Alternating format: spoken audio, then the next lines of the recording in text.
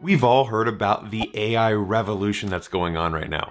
So let's put it to the test and let's create a Python game that is only using ChatGPT. So how are we going to do this? Well, we're going to get into ChatGPT and we're going to ask ChatGPT to deliver us a Python program, but there's going to be a catch. We don't want the Python program just to be a single player game. We want there to be some type of artificial intelligence so we have an opponent and it's going to be me versus the AI that the AI made.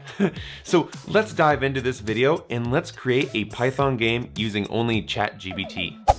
All right, so what we need to do is first create our Python game directory, which we've already created in this instance, but you might need to create it on yourself. And to really just isolate this game from all the other dependencies on our computer, I'm gonna create an environment. And we can do this by saying python 3-m-v-env-env. And when we press this, we can see that we're gonna get an environment right here in our top left-hand corner. And now we can go ahead and ask ChatGPT how we wanna create this game. And we ask ChatGPT, can you build a Pong game for me in Python? If we click enter here, and right here we can see that it says, certainly I can help you create a simple Pong game.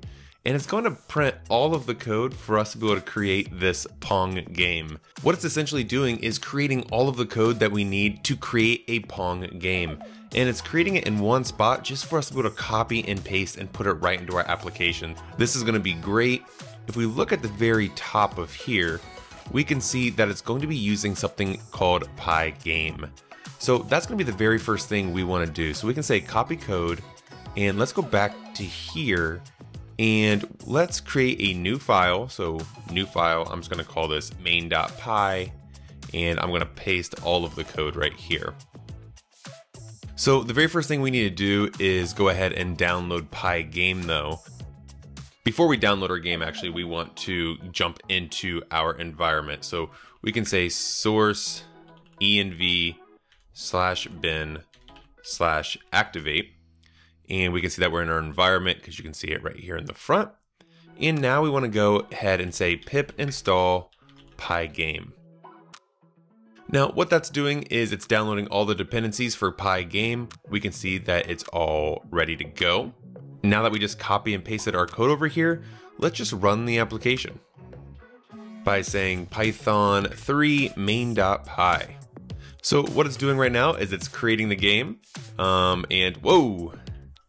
We're on the right hand side and nothing's going on the left hand side. So let's jump back into our ChatGPT and let's say the opponent is not moving and the ball is moving way too fast. So let's see if it adds more logic to our application to help with the ball moving too fast and for the opponent not moving at all.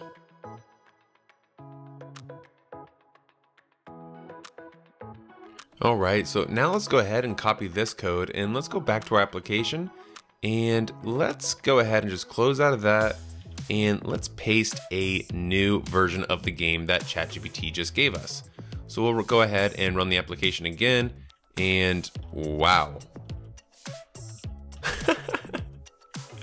So now I'm on the left hand side and the AI just completely kicked my butt. So let's try this again and let's play python 3 main.py.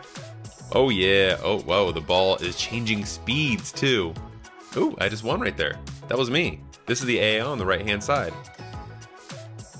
Let's play one more time. We come in here and just say python 3. Ooh, gotta be ready. Ooh, oh wow. I just beat the AI. Try one more time.